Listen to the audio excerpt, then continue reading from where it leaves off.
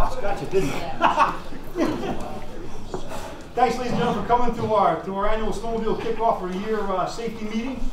Appreciate the amount of law enforcement that turns out to come to this county as a centralized location to start this. So I thank all of you guys for being here today. You came from all over. And it's been a great collaborative effort that I've noticed over the last 9 years that eight years that I've been the sheriff here, and coming to my 9th year.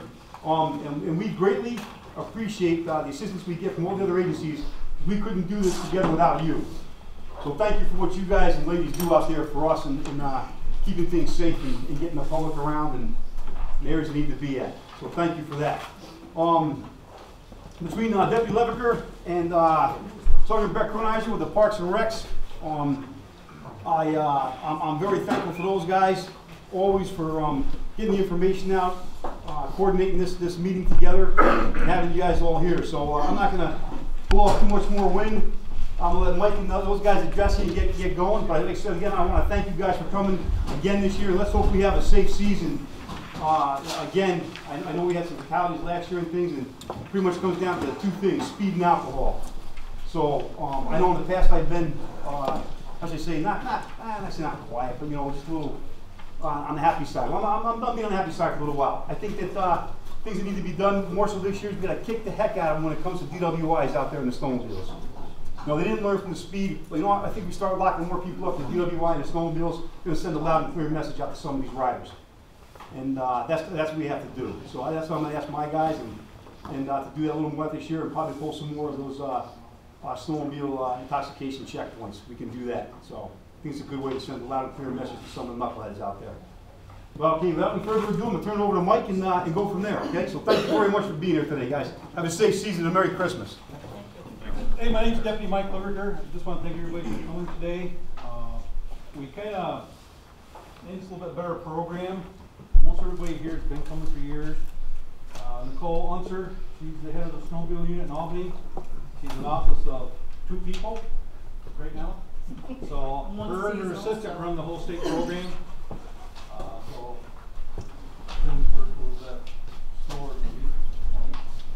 We have Leanne Mosier, our Lewis County District Attorney. She's going to talk after her about the reform bill and maybe how it's going to affect recreational tickets, maybe local law tickets. Then the State Snowmobile Association this year, and they'll give what happened last year and what it worked, I guess. So, yeah, I think PowerPoint should work a little bit better, explaining everything. So I'll turn over to Nicole. Thank you. Hi everybody, I'm Nicole. As these gentlemen said, thank you all for coming. Law enforcement does play a huge role in the program and trying to keep everybody safe. It doesn't always impact people that take risks, but without law enforcement, I think that the environment of things would be way worse. This is Eric Weinreber. He is a member of the Marine Unit in Parks. He is also one of our Snowmobile Law Enforcement Development School instructors. He has been for quite a long time, as well as a Marine Law Enforcement instructor. So he's going to push through the slides. I do want to say I don't mean to speed through things, but I do have a child home with strep, and I have to be back in town to get him to a 2:30 doctor appointment. So hopefully I'm out of here by noon. This is our accident report. I do want to make note that, as Mike mentioned, we're a unit of 2 right now. For any of you that didn't know, long-time employee Bennett Campbell took a promotional opportunity outside of our unit back in July. We have also, unfortunately, lost Jim McFarland to medical leave, which was not anticipated back in July. So thankfully, I was able to get a seasonal in, and without knowing exactly how somebody coming into such a diverse and busy program, what I was going to come up against when you get a 22-year-old in, I have to tell you, she's been doing an amazing job. She's the one that built this report. She worked very closely with Mike Leviker to make sure that it was as useful as possible. So while she couldn't attend today, I do want to thank her for the time and effort that she put in and the outstanding job that she's been doing supporting our unit when we were shorthanded. summary is going to compile accident statistics for the 2018-19 snowmobile season. This season coincides with the state's fiscal year, so the summary is only going to include reported accidents that occurred between April 1st of 2018, March 31st, 2019. So in total, we received 160 reported accidents. The accidents involved 185 operators, resulting in 104 injuries and 21 fatalities.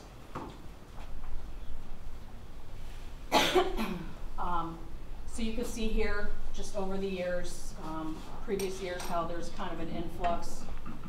I have to say that I do think that some of the decreases have to do with increased law enforcement, but you know, there's so many other factors that play into these changes, you know, between law enforcement activities out there and just the quantity of snow we get on the ground and people being condensed in certain areas. So last year we did not have a very good year, and we're hoping that we can kind of get out in front of it this year and see if there's anything that we can do to improve that. Okay, so most of the accidents and fatalities were collision with a fixed object. You all need to know that when we receive the reports in, there's a lot of times where we hear about different components of the accident through word of mouth or the media. We can only report on what we receive on that written report. So what we found was we had 65 incidents with a collision with a fixed object. I didn't think that this would be something that you guys would all want to know, but Mr. Leverker said it is something that's important, and Melissa actually thought it was too, is the time of day. I was a little surprised that most of the accidents occurred between noon and 6 p.m., almost half of them. So I guess it is good information to know.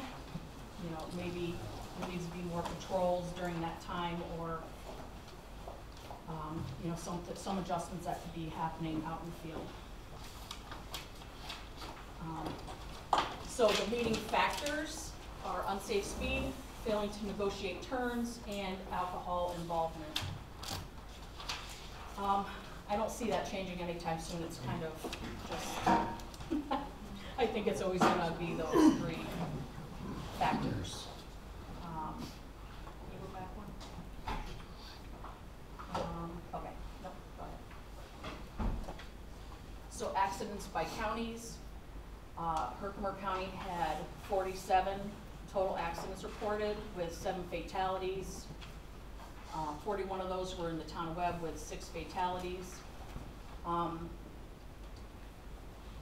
You know, a lot of that has to do with, that's where they get the snow. That's where the riders go. I know that the clubs, and I can't speak for the permitted trails, but most of them are marked safely. I think that it's just the environmental thing and the fact that so many people flood there. But you can see Lewis County came in second, and then Hamilton County came in third. The other kind of few and far between. Again, leading factors, the unsafe speed topped all other leading factors, but alcohol involvement also played a role in 7 fatalities. There's limited stuff that we can do for telling people don't drink and ride. Last year we got a lot of calls from the press, you know, what are you doing to make sure that people don't drink and ride? I think that law enforcement is doing their part. I think that there may be changes coming. I know that a lot of people want stricter law and stricter policies for when you're drinking and riding. I had gotten a call from a DMV office recently where the woman, she actually said, I have a gentleman here who is trying to register a snowmobile who lost his license due to a DWI. She said, can I let him register his snowmobile? And I said, yes. And she says, I can, and I said, yes. She was a little surprised, and I said, yeah, right now there's nothing written in law, and there's no impact when a person loses their motor vehicle license through DMV. There's no restriction as far as losing the capability to operate another motorized vehicle, being a snowmobile. So, you know, I know that you may discuss it, but I know that NYSA has talked about, you know, safety and how to make things more safe and hold people a little bit more accountable when they're making choices. So, okay. So here's the actual breakdown of the reports that we received with date, location, the factor, and then the result of the accident. I do have 10 printed copies here. This report, we've asked that it be placed up on our website, so you should be able to find that under the document section if you want to not take a printed copy, if you want to just peruse it later. Yep, so this is just a summary of all the accidents that we have reported. And then here's just a list of the fatalities by county.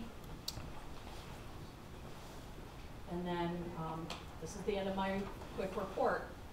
I wanted to give special thanks to the county, town and local sponsors involved in the trail planning, development, and maintenance, the snowmobile clubs across New York State who maintain safe snowmobile trails for use through their volunteer labor, the New York State Snowmobile Association, and then state, city, county, town, and village law enforcement departments who operate snowmobile patrols, respond to accidents, and prepare their reports, which form this summary. First responders, who are often the first on scene of the accidents with life-saving assistance, and then all the snowmobilers who are committed to safe and ethical riding, including many who stop to furnish assistance in the event of an accident. So there's Melissa Patnaud, Jim McFarland, as you know, is now out. We have Eric standing in today. So that's the end of the, yes. Yes, absolutely. Okay, just one thing I wanted to point out, because they didn't really put this out in the slide there, but when we look at the numbers of accidents involving alcohol, and you look at the number of fatals affecting alcohol, which is about 33% of the fatals involve alcohol. When you look at the regular accidents, that percentage looks a lot smaller. Which one of those do you think is more accurate? The fatals. Roughly 33% of fatals are involving alcohol, and it's probably pretty close to that with regular accidents. It's just that the people who are drunk don't report it till the next day. How many guys out here have gotten reports the next day? Oh, by the way, last night I hit a tree. You know, you can't do anything about it, but alcohol is an important factor. And look at the percentage of fatals, and that's pretty close to what the number of percentage of accidents are caused with alcohol is one of the contributing factors. I just wanted to point that out because it really didn't show it there, but that's just something to consider. Oh, no, that's fine. And I just wanted to make note also, I know Mike had mentioned that there's going to be a lot of questions regarding the Snowmobile Law Enforcement State Aid Grant Program. I don't see this 3-page document on my desktop, but I will have it posted. I had Melissa intake all of the activities from the annual activity sheets that we get submitted, and I'm not going to go down through all of these right now, but I just want to mention, if anybody's familiar here with how you've submitted for law enforcement reimbursement, the officers are gonna recognize this page of the activity sheet. So there's a bunch of criteria that goes in that we collect, and it's not usually reported on, and I want to start reporting on it because I think it's important. So overall, the summary for the Snowmobile law enforcement grant is, and I know that Roseanne is gonna touch a little bit more, she's gonna have the numbers that I have here in her report that she passed out. So this year we had 20 participants. Payouts were based on a prorated factor of 70.3449463%. So it was just under the 75% that a lot of municipalities were expecting. And here's why. So the overall amount requested in was $389,411.17. Of the amount approved for the allowable submissions, it was $379,084.33. The 75% payments, when they were calculated, it was over $284,000.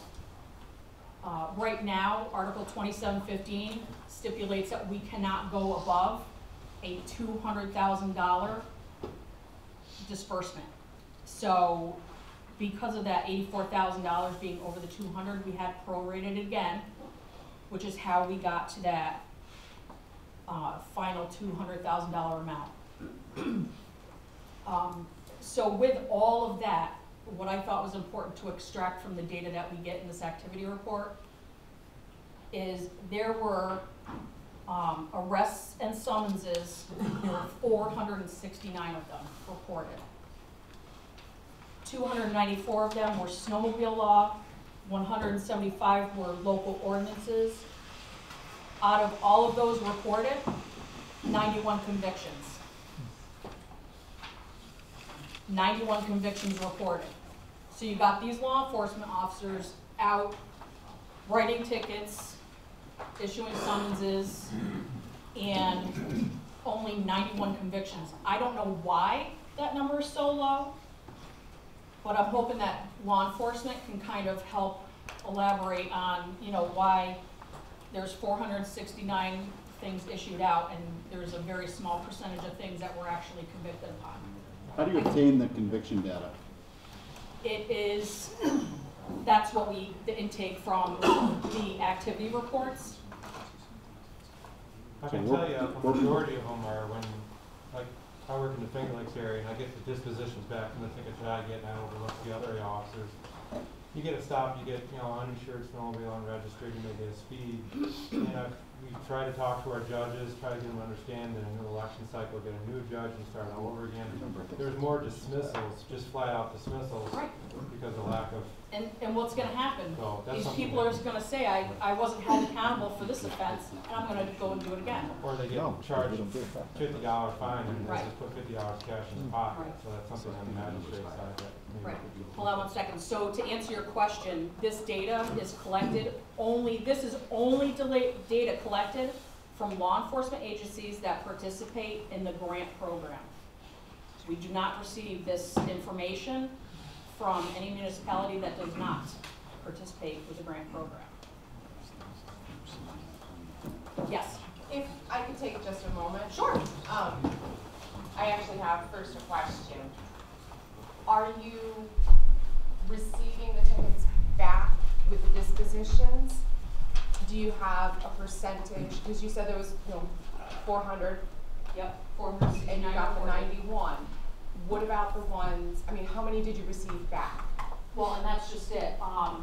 When I do these even the accident summaries, we don't receive a lot of the tickets. Like that's why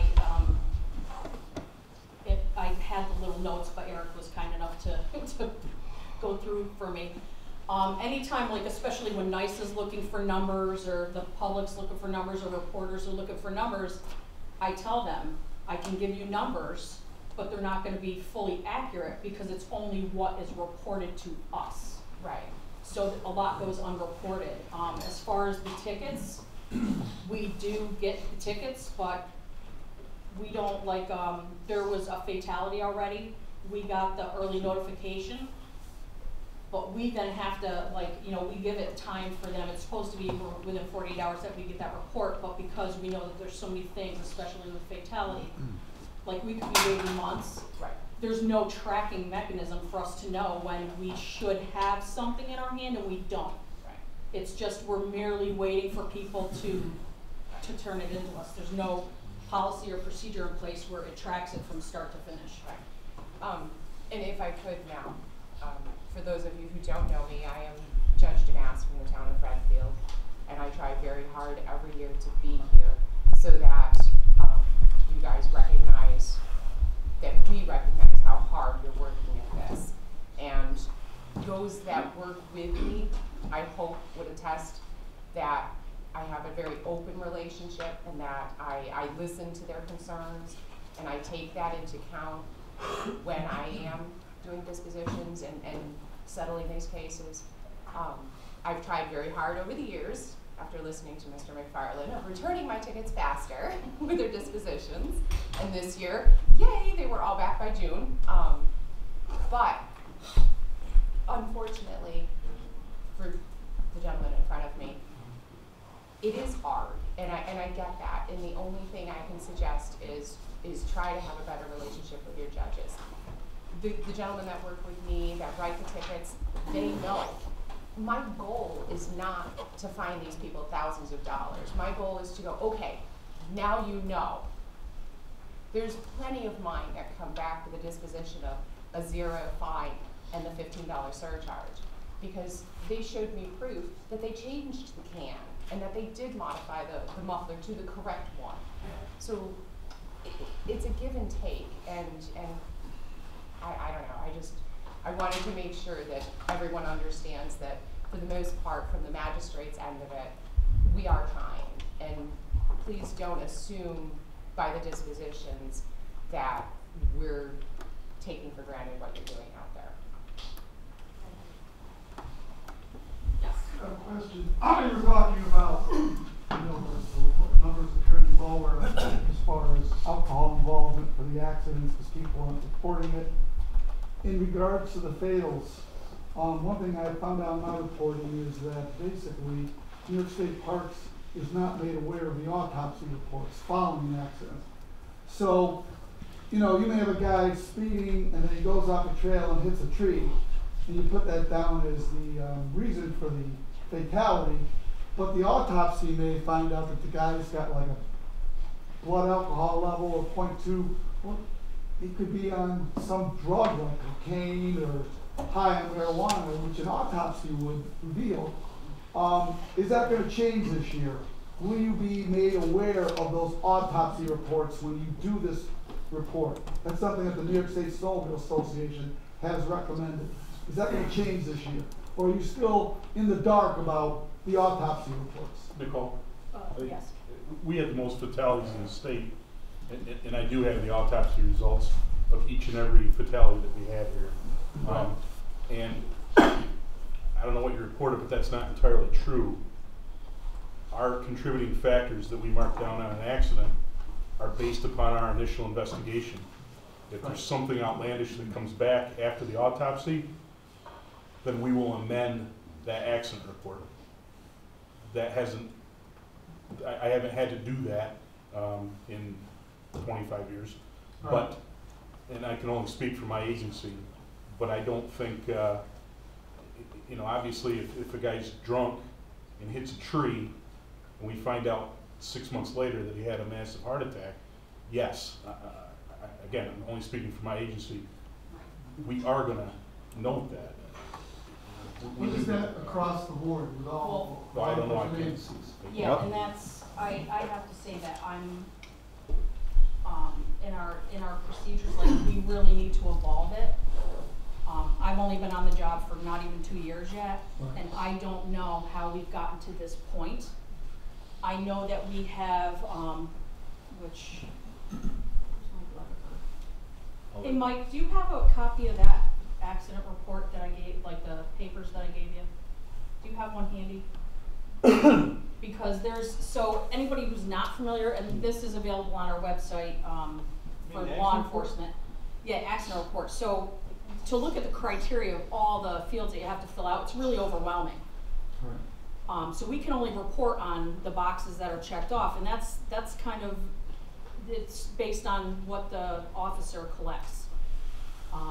I know that there's a big thing, like, do they have a safety certificate? A lot of times that box is completely skipped over because when you're investigating someone who, you know, got injured or whatever, you're just filling out the most, and I understand why it's probably skipped over, you're filling out the things that are like most important. Not every field is always filled out, you know, and it's based on, you know, that's something that the law enforcement agencies would have to say, here's how you fill out this form, here's how we require it. So we really need to partner up, because right now there is not like strict rules or guidelines for every law enforcement agency on doing this. It's kind of like Chief Johnson said, you know, that's how they do, and their reports are very thorough, and maybe it's because you have all of the, you know, you guys have volume, Lewis County has volume. In other parts of the state, the law enforcement officers may not come across this as frequently and may report it a little bit differently. So part of the reason why we do the law enforcement school, development school every year, is to not just make sure that the law enforcement officers that attend know safety, you know, operational safety and things of that measure. We also go over laws and how it should be done. You know, so it's kind of, we're always working on it, and I think that we do need to speak with law enforcement and, you know, county legislators to see how they want parks, because parks can't make this decision solely. It really is a combined effort. If you want us to manage or maintain something differently, we just need to, you know, we need to evolve, because everything, I mean, the climate of everything is changing, so it's just something that we all have to work on improving moving forward. And I can say that the information in many cases from the autopsies is going to have to come through the agency investigating it, because with privacy laws and stuff, it would take subpoenas and warrants to get the information from a different agency not involved in the original. So it does fall back on the agency that did the investigation to get that information forwarded to us. Yeah, so we're just, it's just. And for those that don't know, before working for Parks, I did do just shy of 28 years as a trooper, and 18 of those I did snowmobile and boat patrol. So as an officer, I know that we have to get that information forwarded, or else she can't get it. That might help you with your answer, and yes, we need to get the message out better so more agencies do it. That's okay, no, that's. Are you looking at changing the action report, going into tracks, or better form? I've made mention that that has been, you know, you're not the only law enforcement agency that has asked for that. I'm not really sure who to approach, but I think it would kind of, I'm not really familiar with tracks, but for how I kind of comprehend it working is, you guys have a report, you put it in the system, and then it's electronically followed. I've been mentioning that it's a concern from multiple law enforcement agencies that they would like to see that happen, and I know that there's been kind of resistance in the past just because of the overall system and all of the laws that go into, that are in tracks already. I know that there's kind of, to intake parks and nav laws, I know it's always been resisted because it would add a whole another component. So I do think that law enforcement, like if you have concerns, I do think that it needs to be brought up, but I don't have the capability to make that happen. Most of them get in, are they off the computer form, or some are handwritten yet, or? What's that? The accident reports, what's the percentage? Most of them are handwritten. Are they legible? No. No, So- and that's a huge struggle too. Nicole, real quick. Yes. With the accident reports, I work for the State Park Police. I work out of our headquarters, and I'm the liaison between the Snowmobile unit and our agency. I get a lot of phone calls and emails looking for information regarding snowmobile accident reports and reporting and things like that. You have to keep in mind too that there's a lot of officers out there that don't have snowmobile training, but are being called either through their 911 dispatch centers and things like that to respond to these calls. And they may have never done any type of snowmobile training or ever seen a snowmobile accident report, and now they're responding to this snowmobile accident, whether it be a fatal or things like that. So they're not necessarily familiar with all the information that's on the report, which, you know, statistically, I don't know, officer-wise, you know, where we would stand as far as, you know, who's sending in those reports. Have they had any type of training, or have they never seen the report in their life before? And that there may be discrepancies in the reports just because of that, just because of the lack of knowledge.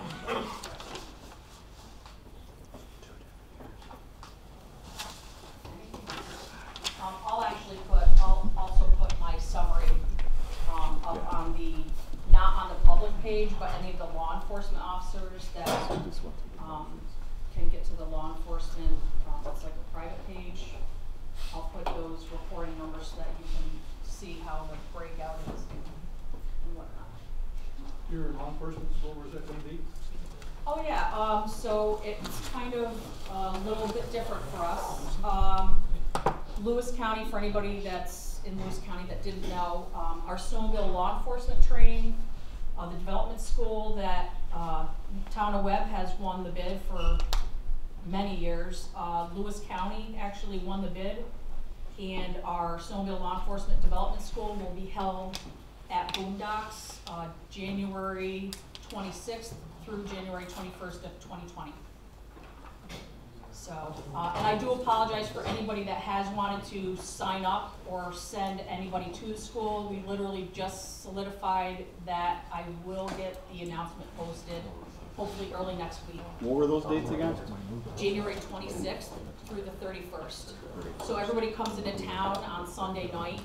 We kind of gather, and then classes start Monday morning through Friday. They try to finish up around noon. If we already reserved spots, is that still going to be, because I had emailed?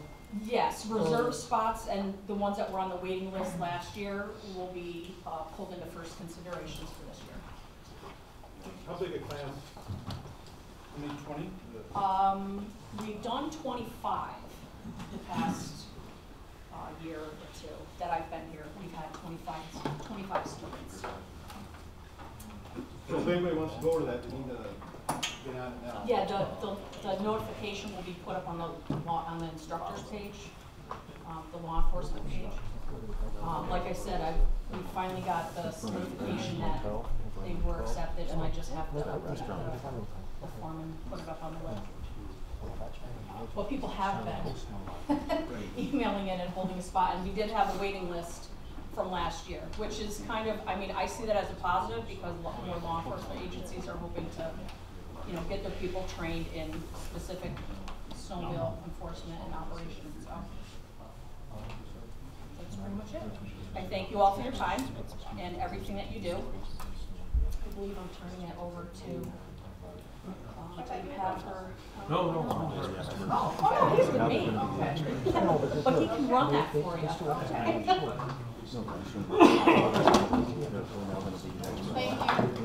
You're welcome. Thank you.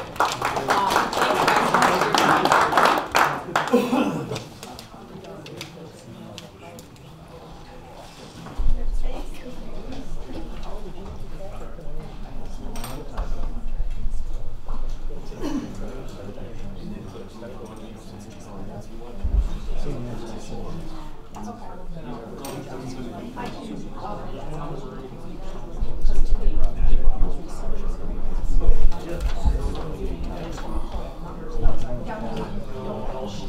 guys for your time. Good morning. For those of you who don't know me, and a lot don't because you're from out of county, I'm Leanne Mosier. I'm Lewis County District Attorney. Excuse me, I want to write notes on my pencil. Oh, okay. So for those of you who, is there anybody who hasn't heard that we have lovely new discovery bail and speedy trial reforms? Yeah, I didn't think so. Okay, so this takes effect January 1st, 2020, and it's more of an anticipation as to how it's going to affect everything. We certainly know what is going to have to be done, but the net effect of it is more of an anticipation of likelihood events, and in particular, how it's going to affect really traffic tickets and things from there because it does affect vehicle and traffic law. So it's, Parks and Recs really isn't covered under it, but it's going to be the net effect of everything that happens. So we're just going to go over the process in a very, very quick PowerPoint, for which some of you may have already seen, or a version there of it. So we'll just go over it. Okay, so, oops. So effective January 21st, all forms of pre-arraignment bail have been abolished, and there are new restrictions on law enforcement detaining individuals pending arraignment. So we now have what's called non-qualifying offenses, the least restrictive non-monetary conditions. Most of you, for what we're talking about here, will be talking about appearance tickets anyway. So I'm sure you are all well aware of this process. So we're really talking about appearance tickets, which you will be writing on your tickets. They are required on all misdemeanors and Class E felonies, which I'm sure you already know about. But the most important part is they are returnable with an outside day limit of 20 days, which once again, I'm sort of repeating myself, but just to remember this. Now, a lot of our courts previously only had 1 day a month, or some of our courts may have only had 1 day a month for appearances. They know they are all adding a second day minimum to make the 20-day outside limit appearances. So you have to look at what day is your next court date. I'm going to, at least for Lewis County, try to put together when the courts are all meeting for their 20-day outside limit, when their schedule is. We have noticed that is actually going to require some courts to meet 3 times, because depending upon how many Thursdays fall in the month, if you aren't careful, they're going to meet outside the 20-day limit. So we're going to have to check this and get a schedule out to all law enforcement agencies for the month, so that when you're writing appearance tickets, you are writing them within the 20 days. So you're going to have to look at it, because some might be within a very short period of time, some might be right at that 20-day limit. As you know, that's going to trigger discovery, because discovery is within 15 days now of that arraignment date on that ticket. Is everybody kind of following me with this? Your appearance ticket is also UT50 is what you're saying too? Yep. Okay. All right. Yep. I'm following. Which means for this process, your supporting depositions need to be handed to the individual at the time you handle that ticket for the appearance ticket, because discovery is attached to it, which I'm sure is probably what you've been hearing at RCM for this information. Whereas before, you just handed the ticket, they got to check the box for that supporting deposition, and you got to do it later on. That's not the process anymore. You're going to handle that supporting deposition at the same time, because that's at least covering that part of it at this time. And then we're going to figure out what we're doing about everything else. But for right now, has everybody kind of got that part? Okay.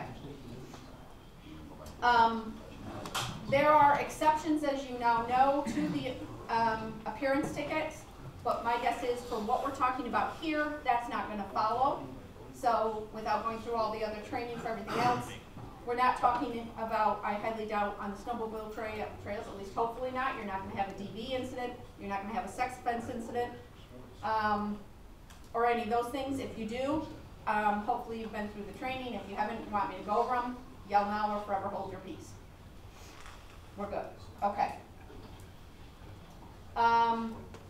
As you know, which this may be, as Sheriff Carpinelli was talking about, really the issues of snowmobiling while intoxicated or things of that nature, you are not going to get a cash bail hold on any of those tickets. I'm sure you know that. 1, they're not entitled to it. 2, you're not going to get it. So that's going to be an appearance ticket, and you're not going to get it. They're not entitled to it. It's not under it. So as you've all been through the training, as you know, it's ROR unless you have a determination of an individual determination of flight risk. So if you want me to expand on this, raise your hand. Otherwise, I think you've all been through a lot of training on this, and it's not really applicable to what we're talking about, because you are talking about appearance tickets. Yes? One question, man. in regards to you said with a DWI or SWI, you have appearance ticket to get back to snowmobile and drive away, basically, or get on their friend's sled. Yeah, SWIs and DWIs are not, neither are vehicular homicides. Right, so where do we stand as far as law enforcement, as far as impounding the vehicle? They can't really drive it. I mean, we already pulled them over for, for allegedly not being able to operate that vehicle in a safe manner. Where do we stand as law enforcement to impound those vehicles?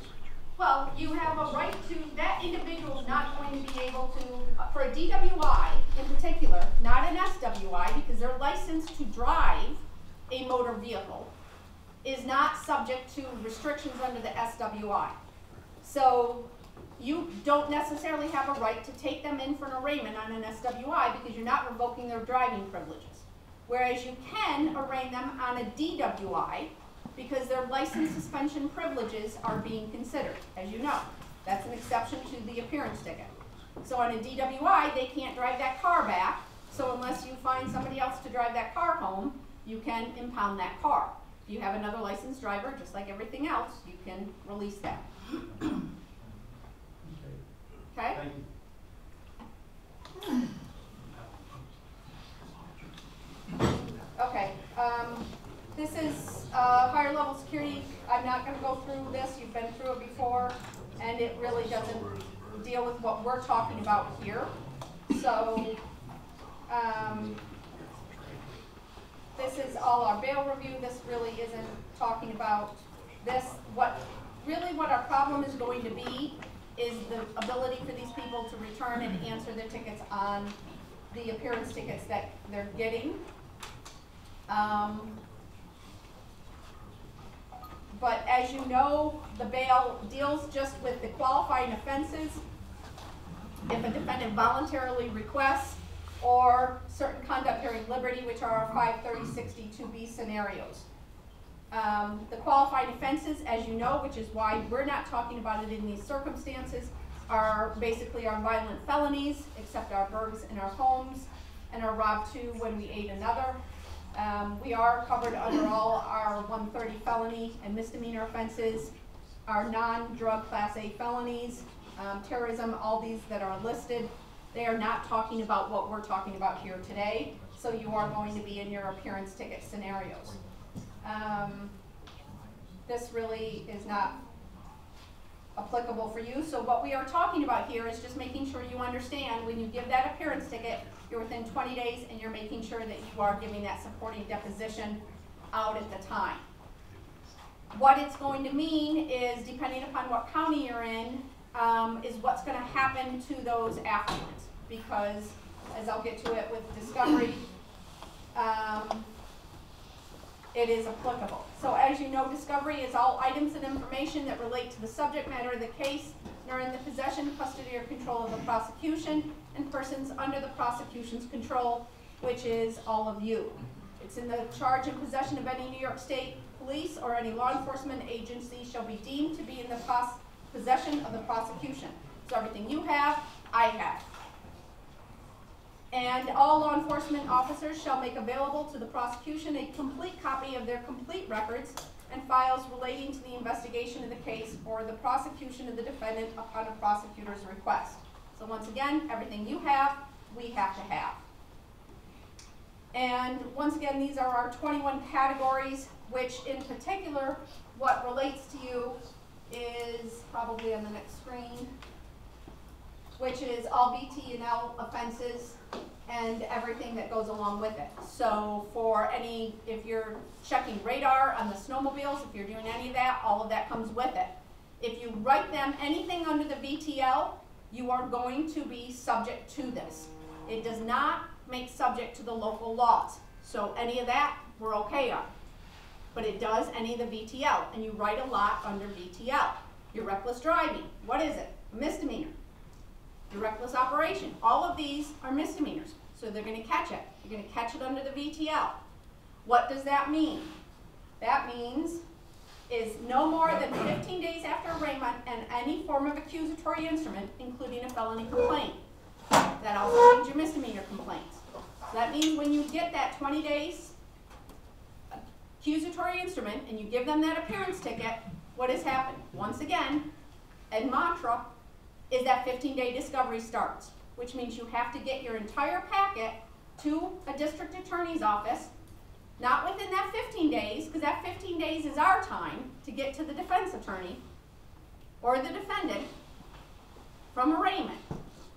So if you're 20 days out from the date of arraignment, let's say you were able to get 15 days to that arraignment date, we then have 15 days after that to get to them. So maybe we've got 30 days.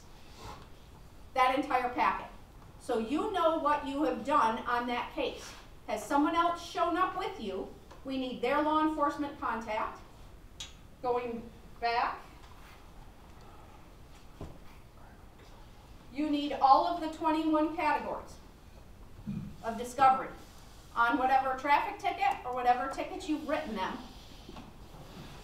for this. If it's an SWI, all your breath documents. If it's under the influence of drugs, you need your DRE, and I need all of their curriculum vitae and all of their testing within that time period. And that includes the proficiency test with a 10-year look back. If it was an accident and you did testing, you did accident reconstruction, you had accident reconstruction out there, I need everything on them. I need all of their test results. If you did car-to-car transmissions, if you did 911 calls, I need all of that. Every statement from witnesses, I need that. Because I've still got to run their criminal histories. I need address, contact information from every witness. Remember all of these fun times you've gone and listened to this discovery? That's on every ticket you're writing. Which is why this is, as you've heard us ad nauseum, an incredible piece of legislation. And I don't know that the word incredible is meant to be wonderful. Are there any questions? You know this. You've heard it ad nauseum from all of us. This also applies to the tickets that you're writing on the snowmobile trails, particularly when you're writing it under the VTL sections. Okay? Is there any questions on this? Because this applies. This is the same.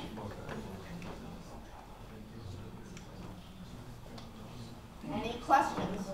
Yes.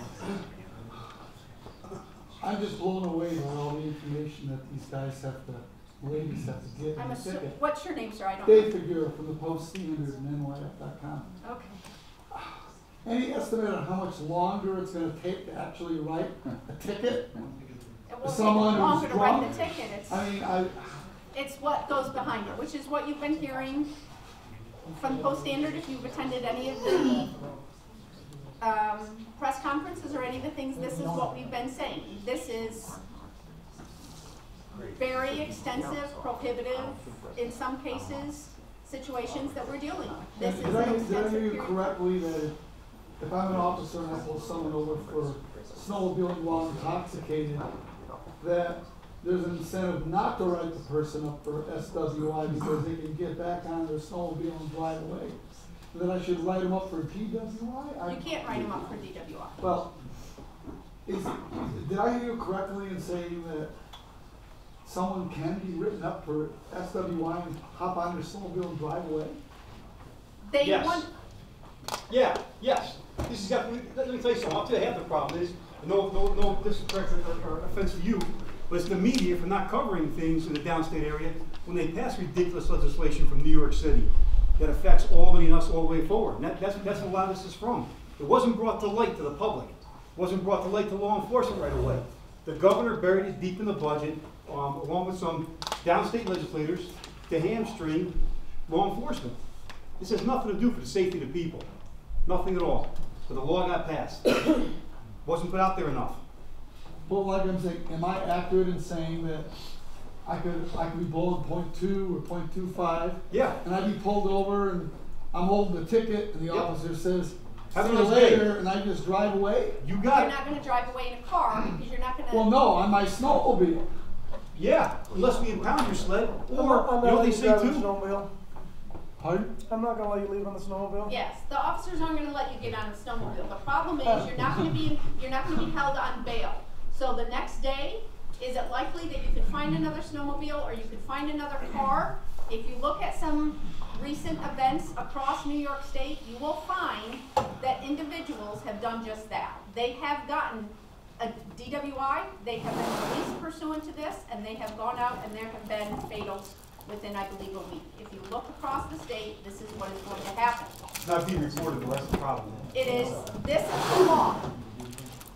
As of January 1st, 2020, DWIs, vehicular homicides, these types of crimes are not qualifying offenses under this new law, which means these individuals are not entitled to bail, which means they will be given appearance tickets. That's what the law says. So Dave, respectfully, it's not just the snowmobile SWI, they're talking about DWIs as well. Don't put that in the article that's only about snowmobiles you can drive away. They're not gonna allow you to drive away as law enforcement officers to protect the safety of everybody else, but after they go through this process, they can't go to bail, they're gonna get let back out, they can go do it again. In a car, motorcycle, Another snowmobile. a boat, or a snowmobile. It Or don't someone just else's put it in car. snowmobile. Why do you say, hey, that happens Friday night, I'm out riding again Saturday? Yes. You're riding Friday night again. Yes. They can ride Friday night again on another snowmobile or another car. Yes. These are non-qualifying offenses.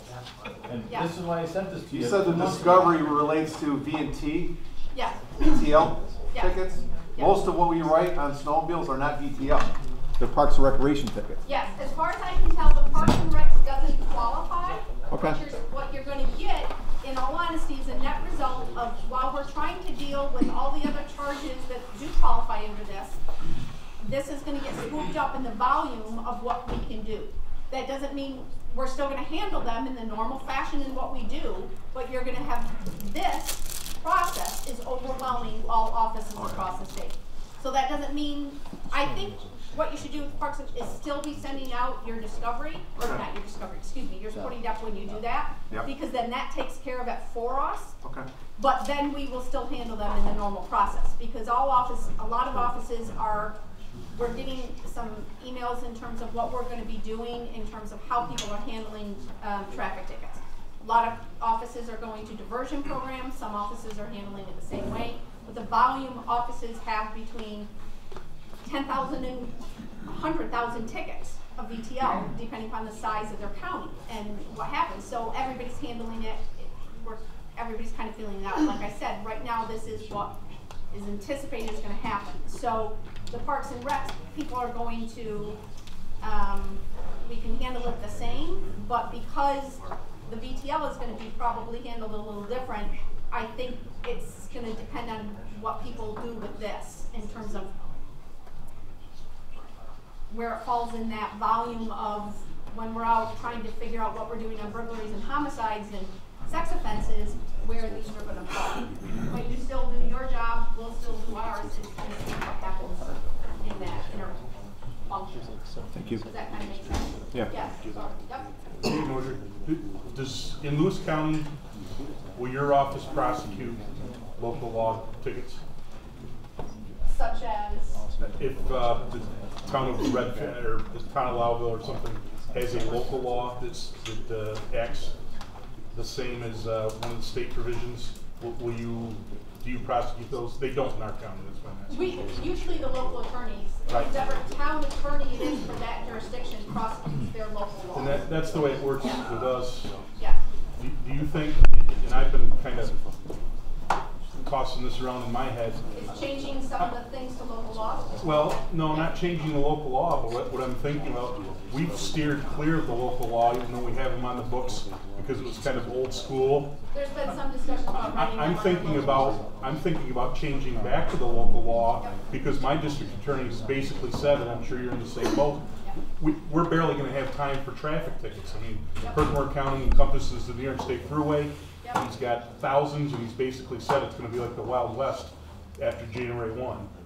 So snowmobile tickets are really going to take a backseat. Yeah. I'm trying to think what's best for my community, and right now I'm thinking local law is the way to go, because I do have a very good and aggressive town attorney that's willing to help me, where I'm not going to get that help from the district attorney's office. I think it's a good suggestion. Part of the problem is it's going to be this, what's going to happen. I think there's going to be a wait time, because it's gonna take some time for people to figure this out. As soon as that happens, it's gonna be like this. Because that discovery process is gonna be impossible to be handled in all honesty for some traffic tickets. But once that's figured out, then that process is gonna be like, who's gonna do, oh, hey, you know, let's take advantage of that system.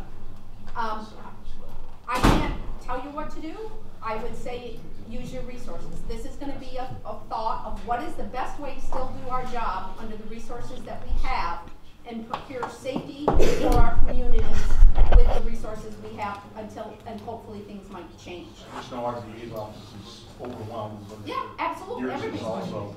Whether you have 600 people in your office, then you have the multitude of that situation, or whether you have 2.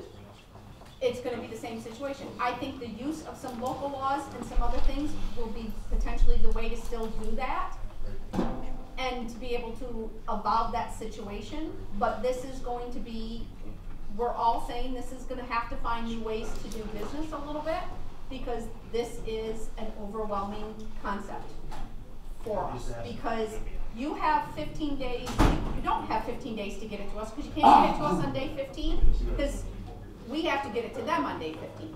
So to procure this information in the timely fashion in which it has to be done, on the volume of cases that we're handling, we all know what that means for all of us. And I think we have been at this for a long time in comparison to when the law was passed. I think some individuals are just now sort of seeing, holy crap, what does this mean? And I think that's going to be a huge learning curve from January 1st, because sadly we recognize that there may very well be some tragedies. And we have been referred to as fear-mongering by individuals from downstate by making these comments. Yes. I sit on a village board in Madison County, and my police chief has been jumping up and down about this for a while. You know, I haven't sat through any of these classes, but is this whole premise started because to alleviate the pressure for arraignments in the courts, or what prompted this whole thing? I'm appalled at some of the things that are on. I'll tell you what prompted it. It didn't come from the courts. It came from Rikers Island Prison in New York City.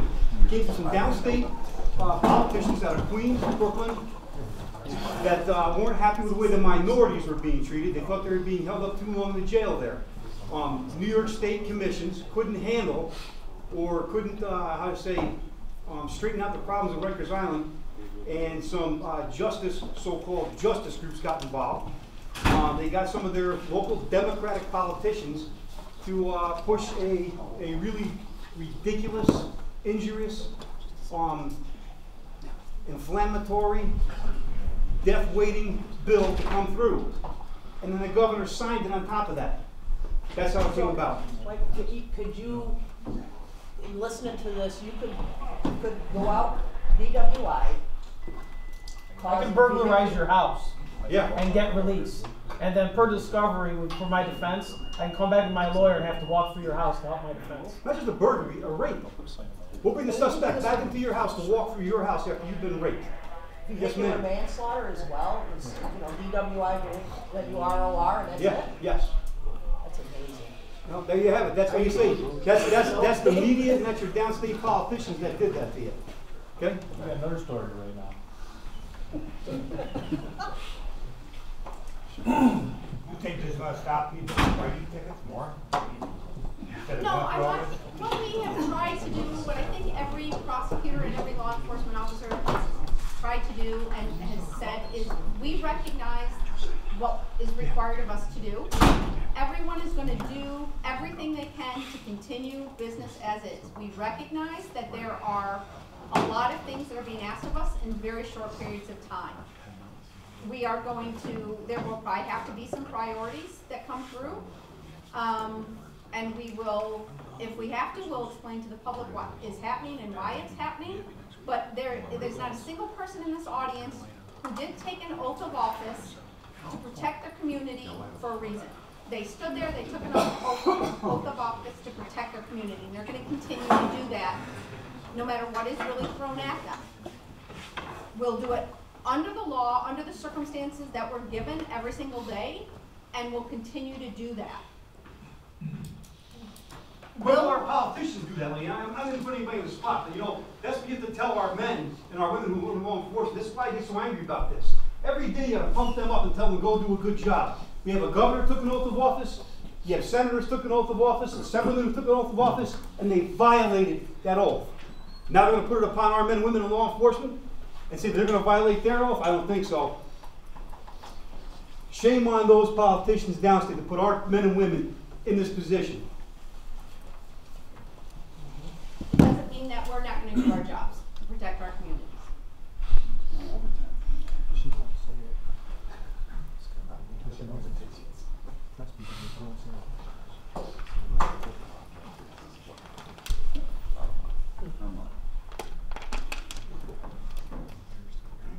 Doesn't mean we have to like it.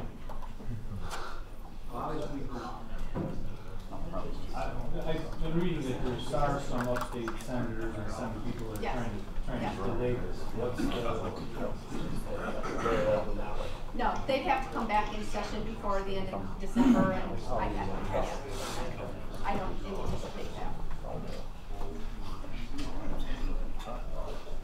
I mean, there are Christmas miracles, but I don't think we'll see them. Don't quote me on that. I'm looking over there very carefully.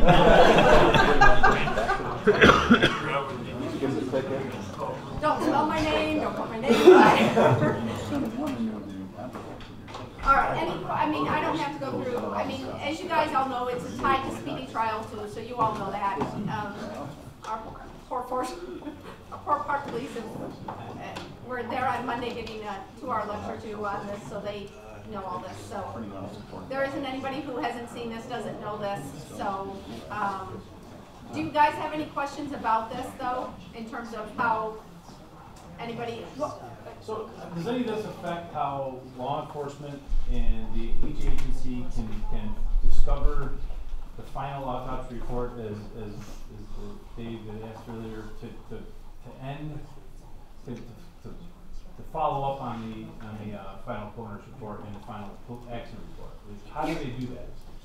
I think for law enforcement, whoever is the officer investigating the fatality may be able to obtain certain information from the coroner and the medical examiner's office in regard to that. But these are, you have HIPAA violations in turning over certain information, so you're never going to be able to get certain information to the media in the manner in which they believe transparency is probably wanted. So I understand that. But in terms of being able to, there are some reports that do have to go out through public health in terms of turning some of that information over that are mandated reports from, I think, I can't think what that form is called, to be honest, that do have to go out. But the investigating officer, just like the town of Webb gets it, will get certain information. Will it be a complete breakdown? Will they get the toxicology report? Probably not. They'll be able to get the breakdown of whether or not certain items were involved in that accident. But you have HIPAA violations in terms of turning over some of that information. So the investigating officer behind that will be able to get some of that, but it can't be, hey, here, post standard, here's the toxicology report. And I think you know you would never get that. I think you recognize that. Well, there was an issue of the 21 fatals that the Parks Department reported. One of the fatals they defined as an accident, and family members were insisting that it was a heart attack, but that wasn't reflected in the report. And the coroner's report showed it as a heart attack before the accident ever happened. Well, because most presumably it would have been marked as an accident. And if I'm thinking, is this the one that was in Warren or Washington County? Okay, so, because Jim and I have had conversations on that, the report that we received in stated that he hit a divot or a thing that caused him to fall off the snowmobile. So I said we can only report on the information that was presented to us, and we never got any kind of a follow-up or anything. We go based on what is reported. And quite honestly, y'all know that we're really short-handed. I don't have time to be an investigator and contact law enforcement and try to figure out who was right, which Jim and I also did. So I said we merely report on what we receive. And some of that, that information would be depending upon how it was kind of written, because technically maybe and I don't know, and I'm not gonna speak to that without knowing the facts, but it was probably written as an accident, whereupon then a natural medical cause occurred. So it could be a technical situation as to how it was written, but I think you'd be very hard to get the fact that that may have had a medical causation following an accident. No different than you would have had difficult had that been a car accident followed with a medical emergency behind the wheel of a car. It's sort of the same thing. I mean, you got to put it in that situation. There are some incidences where you don't get medical examiners' reports on anything else. I mean, those are highly protected reports. I mean, have you ever, tell me you've ever, I can't believe you've ever gotten a toxicology report.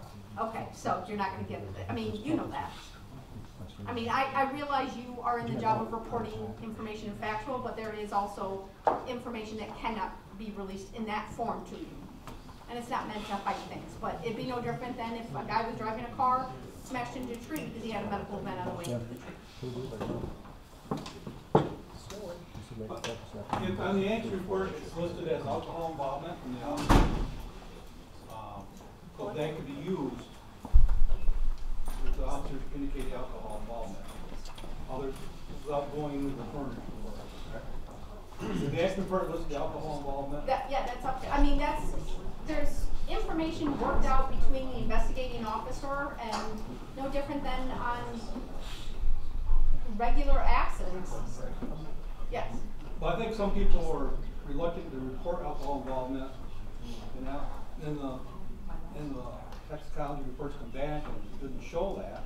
Well, and then the accident report said it did, then it turns into a whole, I think some officers just kind of that report alcohol involvement because, yeah, maybe you do know and deep down in your heart, but you really don't know. Well, I would say that if something comes back and you see that there was no alcohol in the system, then you need to amend your report.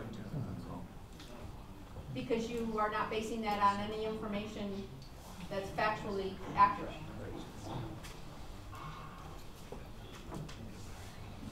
Anything? Other than anger at everybody passing this log that I didn't do? All right. I need my tech guys because I don't know how to do it. Thank you.